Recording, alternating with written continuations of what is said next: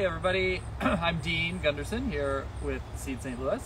And today we are in what used to be our demo garden, where we rented a couple beds this year to continue to do variety trials.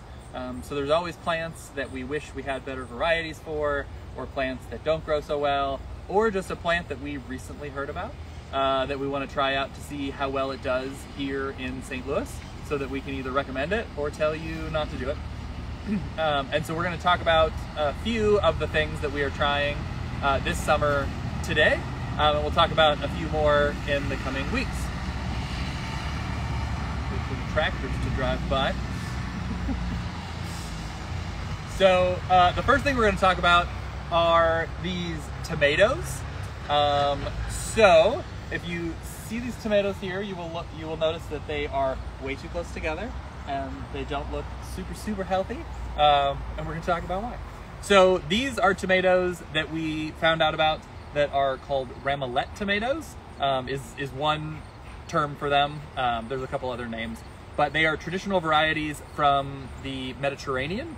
So they're particularly popular in the Iberian Peninsula, in Italy, a couple areas in North Africa, and then I think Greece, there's a few varieties. So essentially what these are storage tomatoes. So I always like to remind people that, you know, a lot of times we think about storage as like canning. Like canning is synonymous with storage. But like canning was developed by a guy who was trying to win a competition that Napoleon set up. Like canning is not actually that old of a technique. So before 200 years ago, there was no canning. So if you wanted food in the winter, you had to store it some other way. And they also didn't have freezers. And so that usually meant drying, or just having varieties that would hold a long time in some sort of storage capacity, whether that be a root cellar or just sitting out. And that's what Ramolette tomatoes were developed for. So these were varieties that were in the Mediterranean, that were designed so that you let them grow, and they weren't necessarily like main season ones. They weren't ones that you're picking necessarily now to like eat on your sandwiches. They were ones that you were growing to harvest in the fall, and then you would put them in your basement or hang them up in big lines like Ristas, like the pepper Ristas in the Southwest. And they would just kind of hang out over the winter so that you had tomatoes in the winter. And these are all the different varieties that we could find of that class of tomatoes that had seed available in the United States. And so we planted them all here. And again, we planted them pretty close because one of our biggest concerns with growing them here was how well they would handle our humidity. So again, these are from Mediterranean, so pretty dry climate, especially in the summer. And tomatoes have quite a few fungal diseases.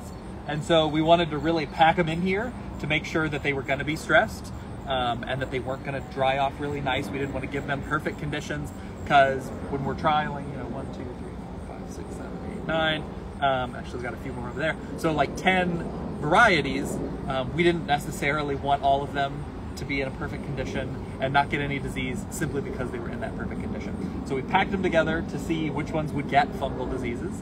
And hopefully we would then know for sure which ones are kind of the most resistant and would be the best in our humid climate.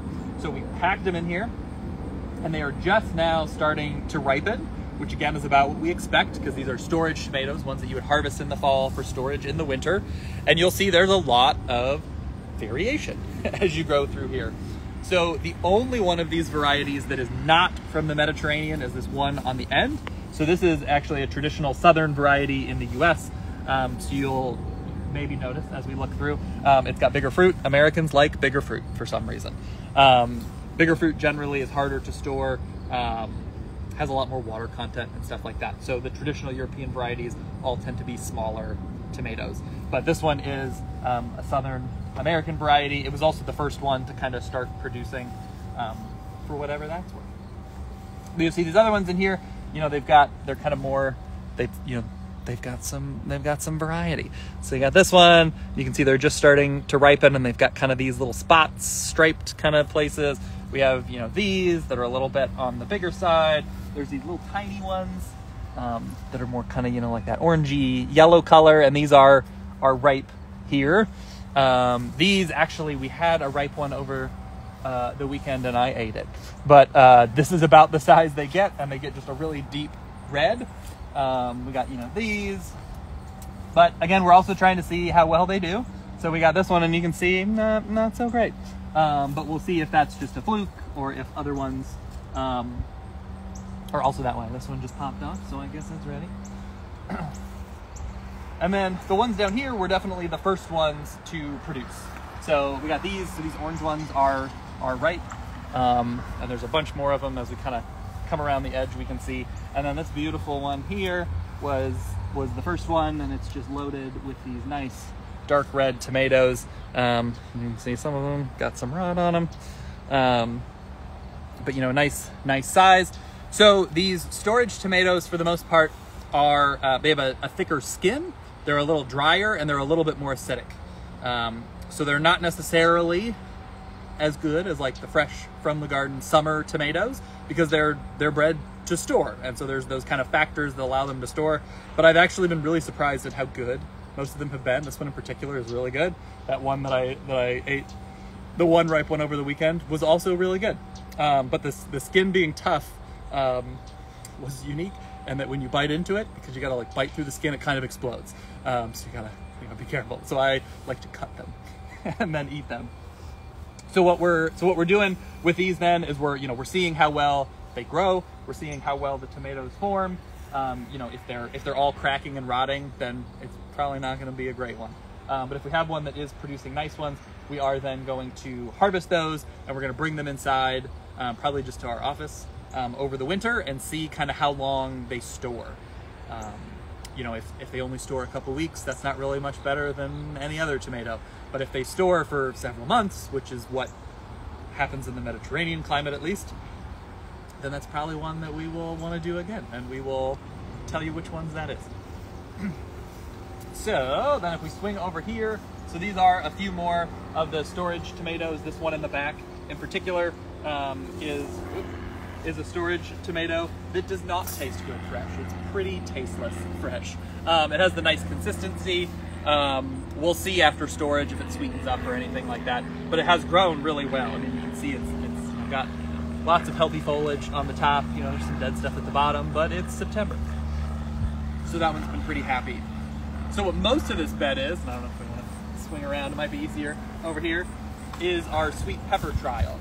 So sweet peppers are another thing that we have struggled growing consistently well, at least ourselves. Maybe somebody else out there is great. So one of the reasons is that they want a fair amount of fertilizer, which we don't usually do. We do compost, but we don't usually do lots and lots of fertilizer. So what we wanted to do was we got a hold of a lot of different sweet peppers that we thought would do well based on descriptions, and we planted them all out here. And we just need to see how they did.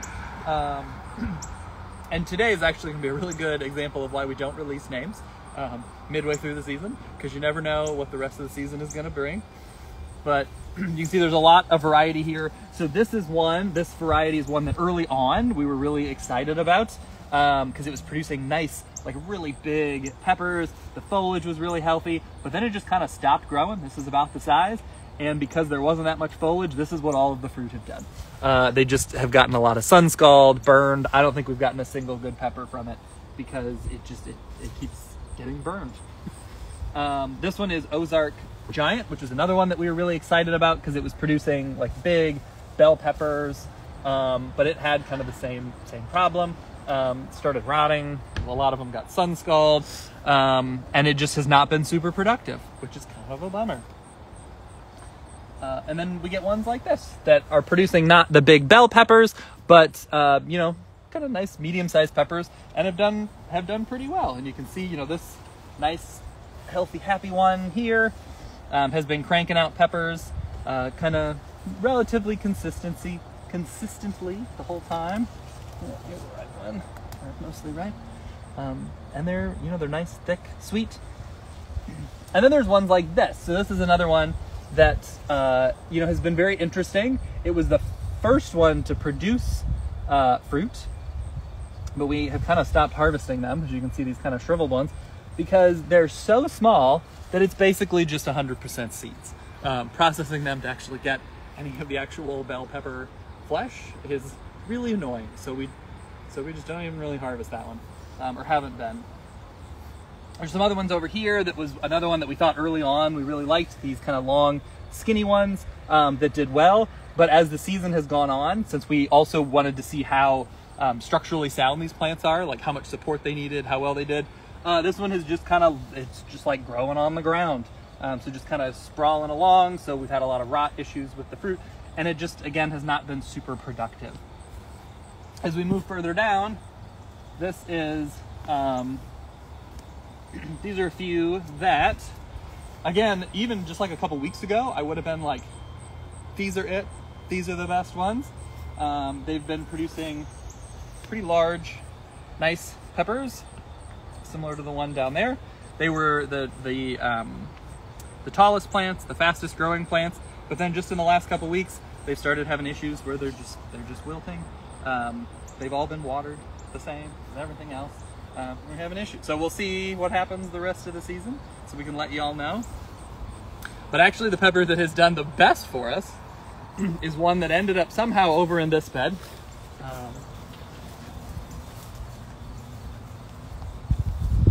So this one is Corbaci.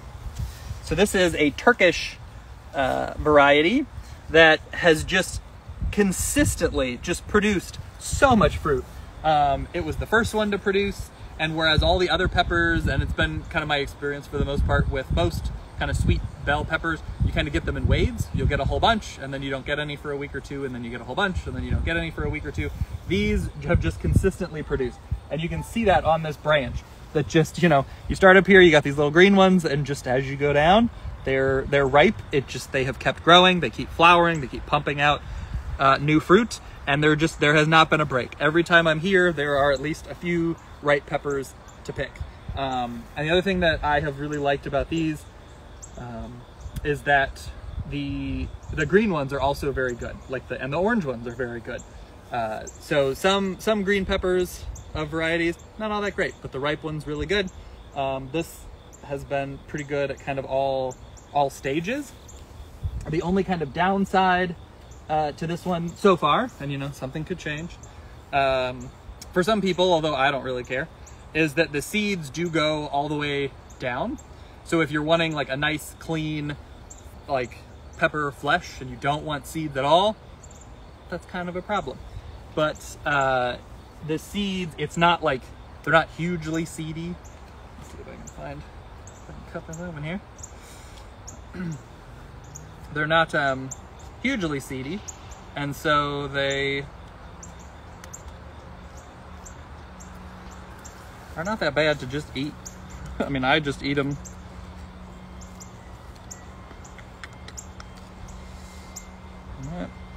Get them open here. So you can see, you know, there's seeds kind of all along it, but it's just, you know, a little bit here and there. It's not like your mouth is full of seeds or anything.